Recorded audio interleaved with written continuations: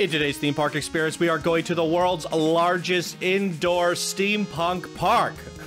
That is a mouthful. This is absolutely incredible. The biggest indoor theme park that I have seen. And once you get inside, the details are absolutely out of this world. An episode I am very curious to look at further, so stay tuned and we will do just that.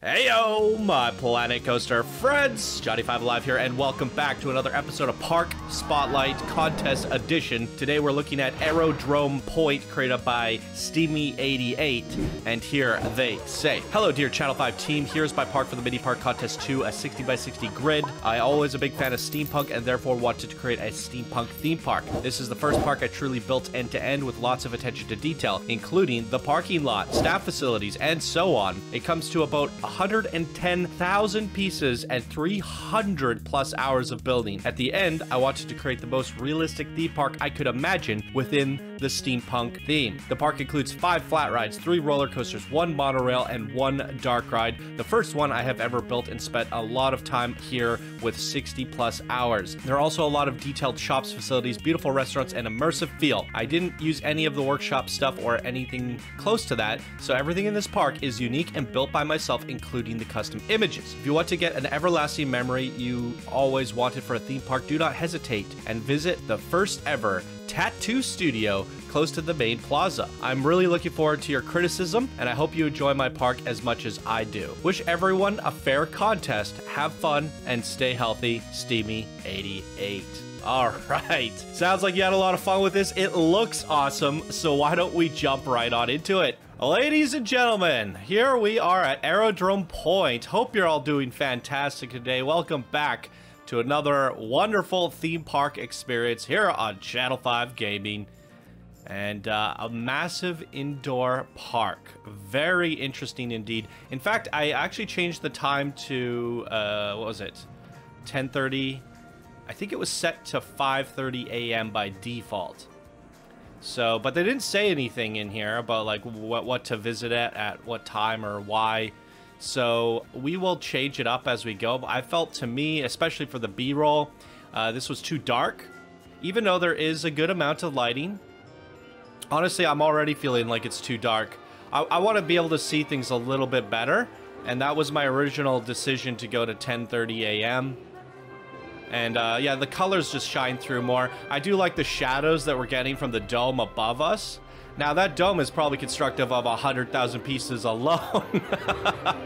So it's going to be running fairly heavy in this one here today.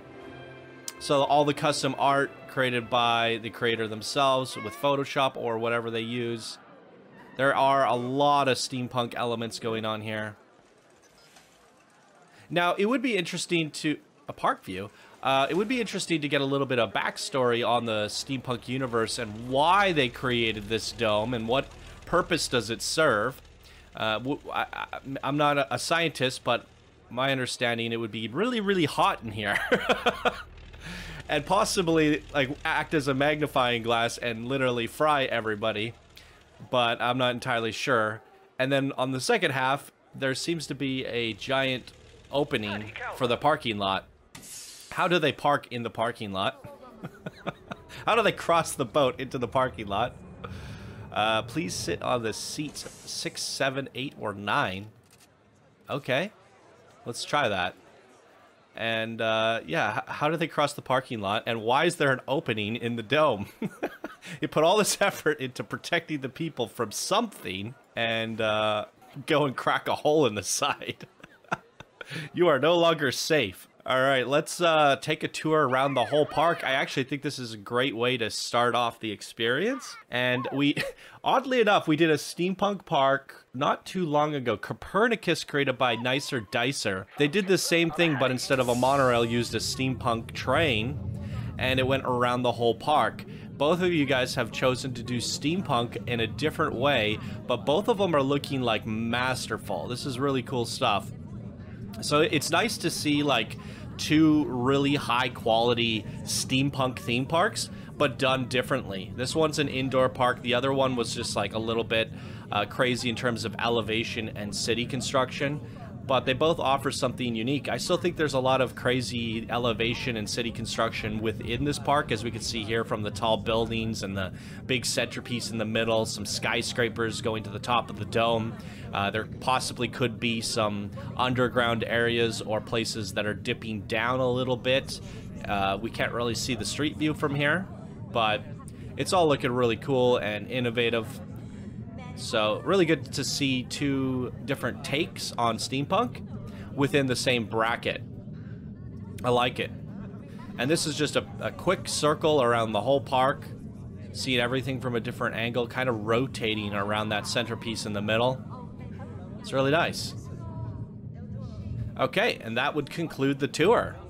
Very fun. What did they say? There was 1 monorail, 1 dark ride, 3 roller coasters. So you did push the maximum of 5, which I really appreciate and love. I am finding 5 is a good number for these mini parks. In fact, if I would have, knowing what I know now, if I could go back, I would have changed the rules to have 5 mandatory. But there are cases where I've seen parks where it didn't need the full 5. Forcing you to think creatively to make that work is a challenge in itself. And I think that adds to the competition factor. So there's a lot to talk about here, and I'm really curious to see what this park looks like without the dome. I want to crack the top off at the end of this video.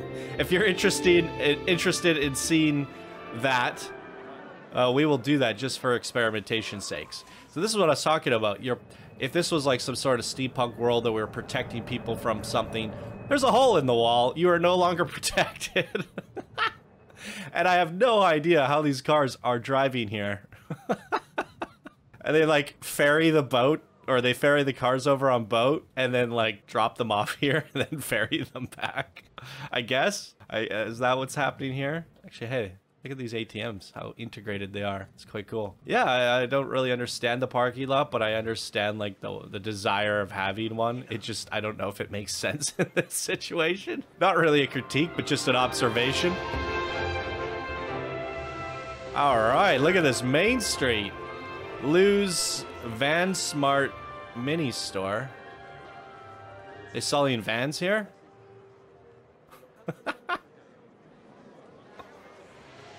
Oh yeah, here we go. You got a park map in here. Not sure if I understand it. There's so much, it's not shaped like a circle.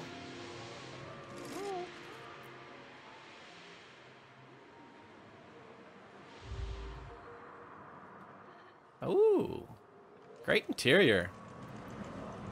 They're like grilling the burgers on a open flame. Yeah, these are really nice shops. What is this? Pip Shop Water, Gulpy.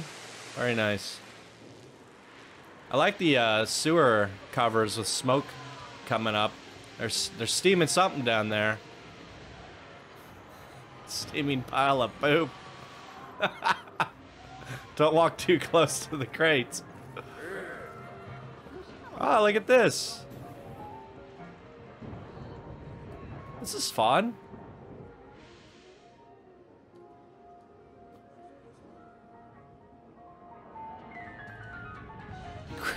Stick your arm out and grab a book, everybody. You're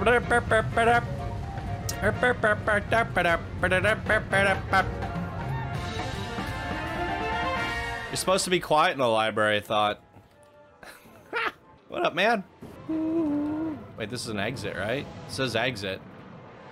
But I'm curious to know what's up there. Didn't they say there was like a tattoo shop? I didn't see the tattoo shop.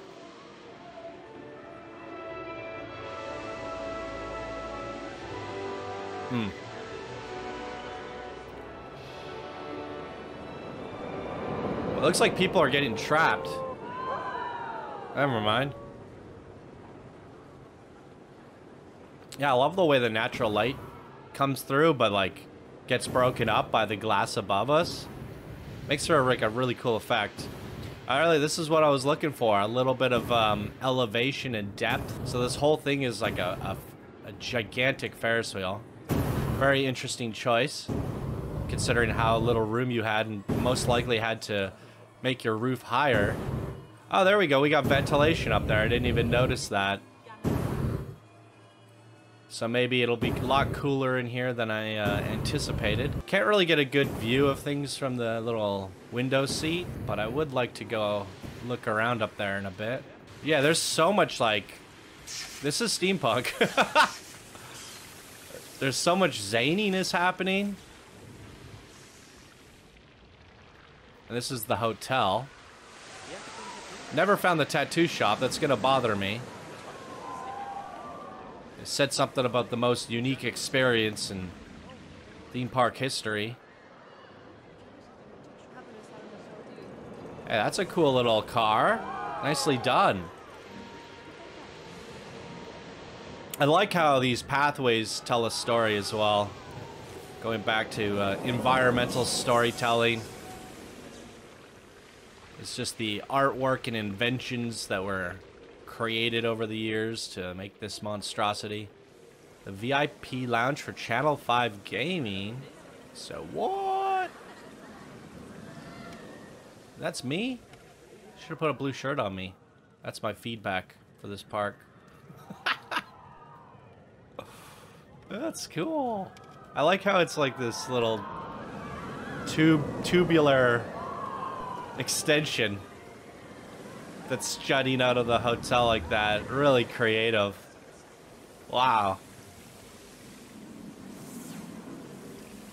Man, you and Nicer Dicer are gonna be duking it out for the best steampunk park of your bracket.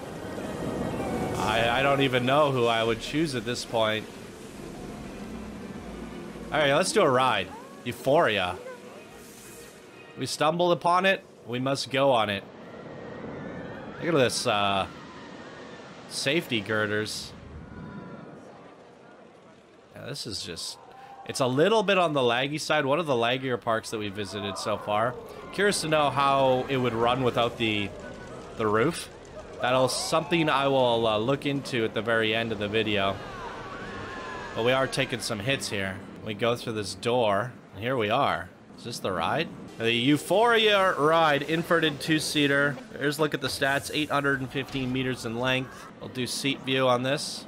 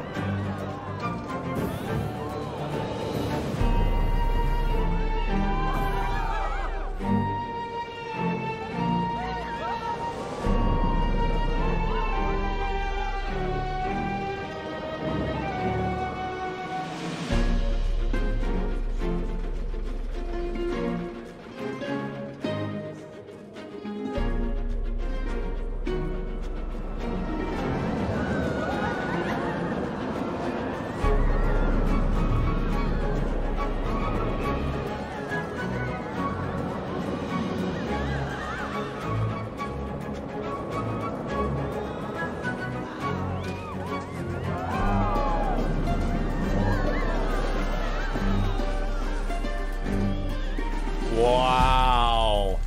I am really blown away by the level of complexity that this coaster had to offer. The amount of depth, dropping down into the pipe works, the steam machines, up above through a greenhouse, weaving in and out of all the buildings and contraptions. It was just like so many near misses where these people going, I don't know which one of these doors is an exit. And yeah, like visually and theme-wise, just over the top. Really well done. I was kind of skeptical on how well these coasters would perform in terms of length and diversity and integration because you're working in such a tight space.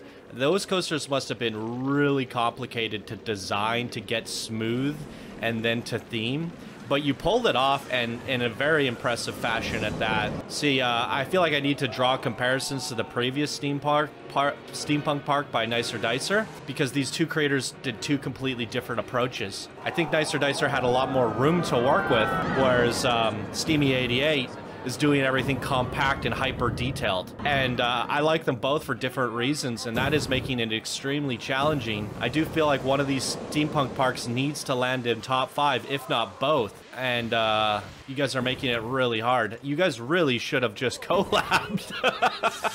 Saved each other the heartache and worked together and do it in half the time. Because your build styles are very similar. What is this? Is this a boat? No. Maybe? I don't even know. It's crazy. I don't even know what that word says. The drome wheel. Is this for the Ferris wheel? I can check out the queue, but we already looked at it. I'm just curious. Yeah, these queues are really gnarly as well. And you get... Oh, wow. Yeah, that was worth checking out the queue for sure. Maybe what I could do, just to give it one more chance, is try like a bit of an orbit. There we go. So we can look at the ceiling fans from here. That looks really neat. I like how you did that. There's an airship in here? Jesus Christ. All these chains. Wow. Insanely impressive. I don't even know how to get out. I'm just gonna fly. It's gonna make it really difficult to figure out where I've been and where I haven't because of all these nooks and crannies. And I'm probably never gonna find the tattoo parlor, so we're just gonna have to give up all hope on that. Oh, we did find another ride of some sort of attraction. Make our way through this claustrophobic maze. And where are we going? Like the intricate artwork in here. Whew. This must be your dark ride. We will flip it tonight. I'm assuming... Ooh, that looks nice. I'm assuming you have a sequencer on there anyway. You put so much stuff over top... Oh, I just deleted something important. We better close the ride down just in case.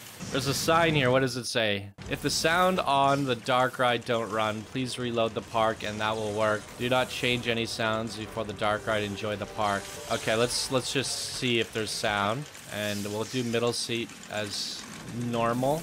I hear music. I see speakers, but I don't hear speakers. Okay, you know what? I'll reload the park.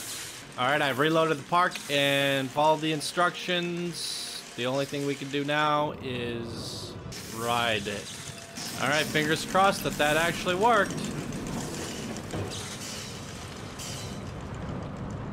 Welcome to Steam Definition. Here you will be given a little insight into the origins, characteristics, movement of culture and the fascination in films and video games. Enjoy the ride, and maybe after this ride you will be a little deeper excited about the fascination of steampunk.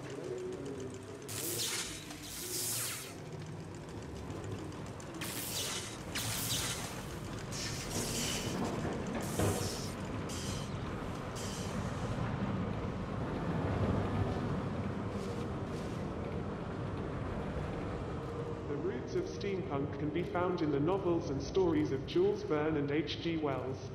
These authors described the future of technology from the perspective of their time. The early industrial age, when steam engines and clockworks were brought to the highest precision. Electricity was still in its infancy.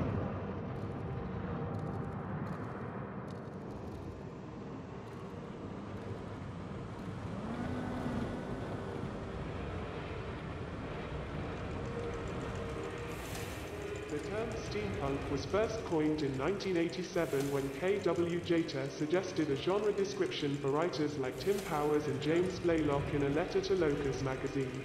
It was actually just a joke.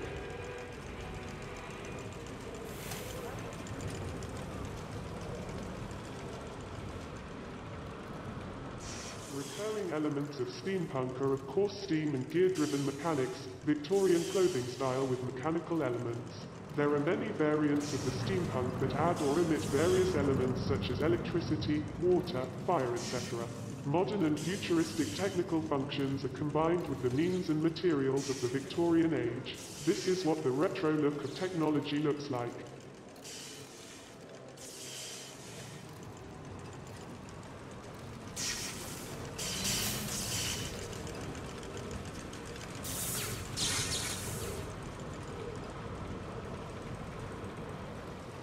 In relation to the steampunk movement and the art genre, the word punk stands for philosophy and lifestyle. Steampunks see themselves as a counter-movement to modernity. They celebrate the aesthetics of pistons, bolts and gears, in contrast to the purely functional surfaces of touchscreen computers, mass-produced goods and the throwaway culture.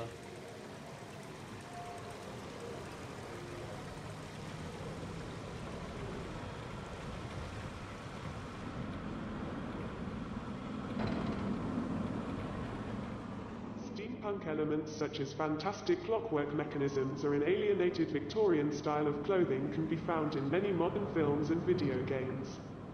This is how many different types of punk came about, such as Tesla punk, diesel punk, atom punk, cattle punk, silk punk, clock punk and many others.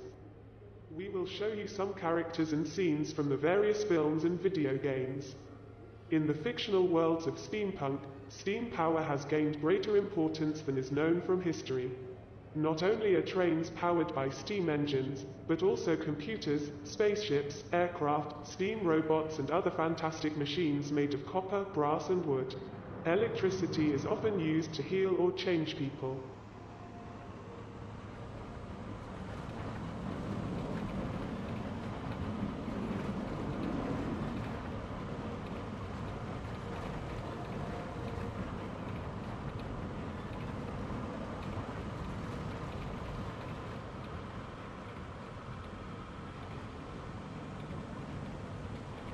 For example, many elements of the great video game BioShock are inspired by steampunk and Teslapunk. The underwater city of Rapture and all of its buildings are in the style of the early Victorian era. Even the Big Daddy has steam-powered elements and a drill.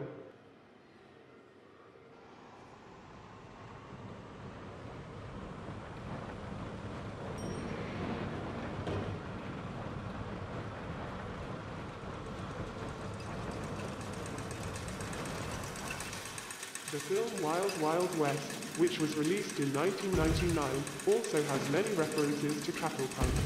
The big steam-powered and all-destructive giant spider became the big star of the film.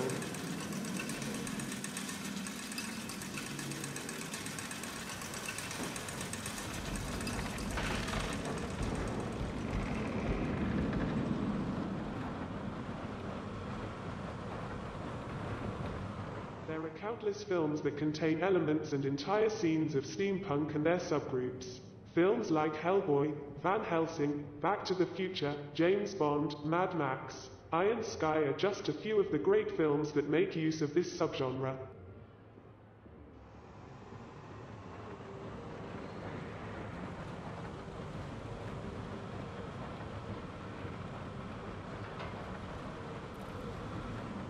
There is still so much to tell about steampunk and its subgroups, but we don't want to break the scope of the dark ride and stop you here at Aerodrome Point after a nice day. We hope you enjoyed this ride and wish you a lot of fun in the park. Wow, I like it. See, at first I thought we were going to learn a little something about the park itself, but instead we learned something about steampunk as a whole. And I quite like the history lesson there. I think it's a fun way to do things. And your park is more, it seems to me now, after doing that, we're not playing with the idea that we are in some survival world where they use steampunk to survive, but rather this is a museum of modern age for steampunk. And it's like, hey, this is my steampunk creation, and it'll teach you a little bit about steampunk, and, you know, it's turned into a theme park. Where some people have taken the approach that it's like, it's 2020, or it's 2078, and mankind was destroyed and set back several eras, and they use steampunk to survive, and blah, blah, blah, blah, blah. This is more like a museum, and I quite like that. I went up an exit. Well, it wouldn't be a Channel 5 gaming episode if I didn't go up an exit, so we are going to Tyro Moore entrance. This is the way I should have gone. But definitely want to check out these queues. They are extraordinarily detailed.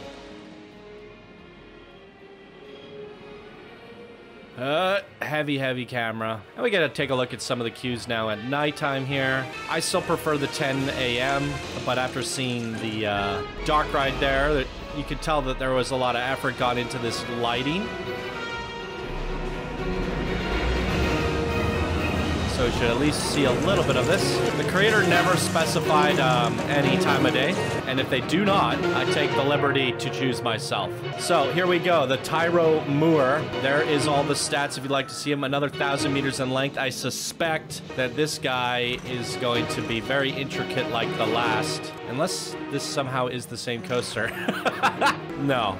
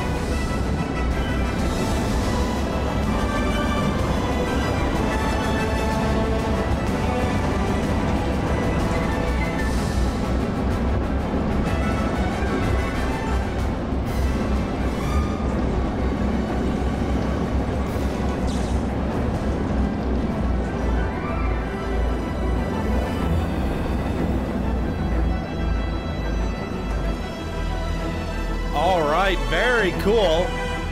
Did feel very similar to the last one. I feel like they're located in somewhat the same area because we went to some of the same spots. I'm just gonna jump out to the street view, turning it back to day, checking out the street view here again. All right, so keep out. You can never keep me out. Wait, is this an exit? Is that why it says keep out? Yes. It looks so much different at night. All right, let's see where we can go from the main plaza. This park is actually quite confusing. We've definitely been here. Aero test flight, the barber shop. Where's the tattoos?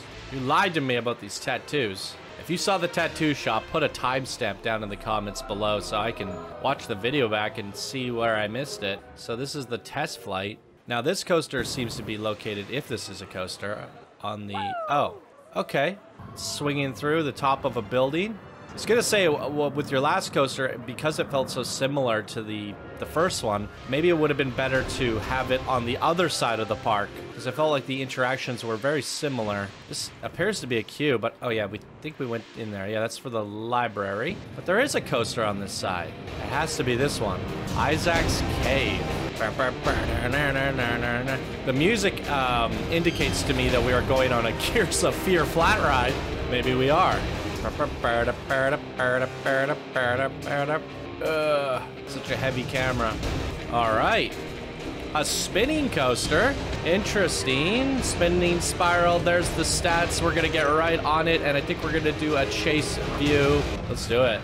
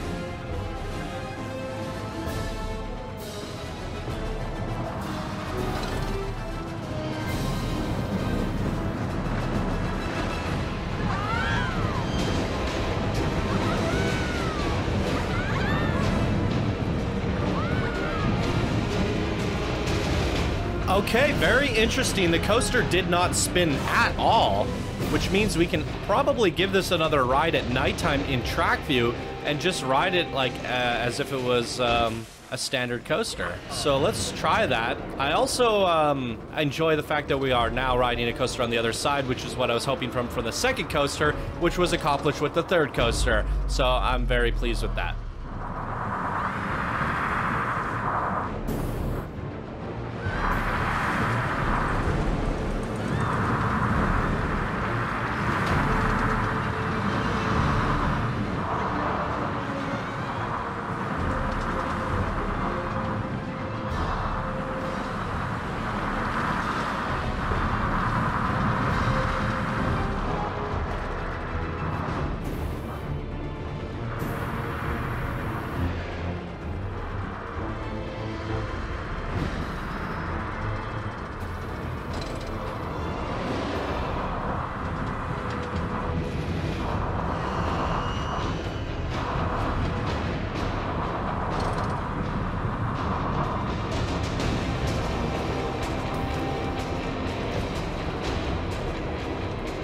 All right, very cool. I also got a look at the flat ride, another one of the flat rides, one of the 5. I have no idea what the flat ride count is right now. But there's the Helion. We saw the swinging flight there. That's 2. That's 3 with the frick. 3 with the Ferris wheel. I know there was another one buried in here. I hear one. Ah, carousel there. And what's number 5? Oh, it was the Swift Drifters in the library. So that would be all 5. We hit all 5 flat rides as well as all 3 coasters. The 1 monorail that we came in on, and then the dark ride backstory of the history of steampunk. Oh, you know what? I didn't even notice the dragon from the coaster there for some reason, but that is really legendary. Yeah, this is one of those parks where we covered everything in theory, but we're missing thousands of details. It's the compositions, the details that all get absorbed together that are really hard to interpret, but it's also very fascinating for that same reason. And my apologies to the creator if there's like a minor little detail or a tattoo shop that I may have missed, but I did my very best. This is so complicated and intricate, but at the same time, I really enjoyed that about it. It's we just got lost in the imagination and swept away, and that is an indication of a really well-designed theme park. And I gotta say, let me do something real quick. Okay, ladies and gentlemen, here is the park without the top on. I just really wanted to see what it looked like without the dome. Sometimes you have to ask yourself when you do an indoor park, and by the way, it's running really nicely now. If the dome is, if the indoor area, if the building itself is a gimmick, or like if you just built a park and put a roof on it, and that's sometimes what I'm afraid of. But with the amounts of glass, the intricacy of the fans at the top, and the it wasn't just a box, it wasn't just a dome. There was some artistic design gone into it. There was scaffold the whole way around with a monorail, and there was layers of complexity to that dome that made it interesting, but at the cost of a huge frame hit, whereas now it's running quite nicely. We can pop the reshade back on to see what it would look like here. And as we can look at it from the outside, it looks just as good with or without the dome. There are so many different levels of height variation between these buildings. There's depth as it goes deeper. You can see that there was some underground intricacies done throughout there. I don't know what that little station platform is though. And yeah, like it looks really, really solid. With that said, did you need to put the dome on it, right? Like it looks so good. It's such a great park. Did it really even need the dome? Does it still convey the same amount of awesomeness without the dome? And I think the answer for me would be yes. It looks really cool. There, like I said, from every angle, there's a lot of height and interesting points. I guess the parking lot would make a little bit more sense. You could have a road going out now. But like, I like it with and without the dome. The challenging part is that thumbnail, right? Like with the dome, that is the whole thumbnail. Whereas this, I can actually get a screenshot of the park now, and some of these compositions look really interesting. So I don't know I don't know how to draw the conclusion from this experiment, but there have been times in the past where I said, you just put a box around your park, and I don't think this is the case. But on the flip side, I also don't think it was necessary. The park is great without it. So it's not hindering you, and it's not really adding anything either. And I'm a bit at loss of words whether I enjoyed the dome or not. Either way, you did make them interesting enough where it stood out from other indoor parks that we've seen in the past. What do you guys think? Do you like the dome? Do you like it without the dome? Do you think it was necessary? There's a final look at it there with the dome. I like it both ways. I really do. It's an interesting thing. Yeah, either way, it's a very, very cool concept. I think you did your steampunk just exquisitely. Between you and the other steampunk creator in this bracket, it is going to be nail-biter to see which one ends up being the fan favorite. I like them both for different reasons, but there's no denying that this is absolutely legendary. And Steamy88, as a personal note to you, we saw your last mini park that you did, which was also a 60 by 60, just for a submission. We featured it as a regular park spotlight. This is just miles and miles and miles beyond improvement from your previous creation. Your previous creation was good. The difference between builder level and now master level. So you've grown a lot between two creations, and you have a lot to be proud of with this creation. I personally like it. I have really no feedback for you. I was just experimenting with the dome and questioning things, and it's always good to question things, whether it's good or bad, and I'm just still indifferent on it. But there's no denying that the theme park itself and all the rides and attractions were absolutely stunning. So great job on this one here today. Aerodrome Point by Steamy88. What did you guys think? Throw your comments down below, and that is going to do it for me in today's video. Thank you so much for watching. Hope you have a fantastic day, and I'll see you in the next one. Bye now.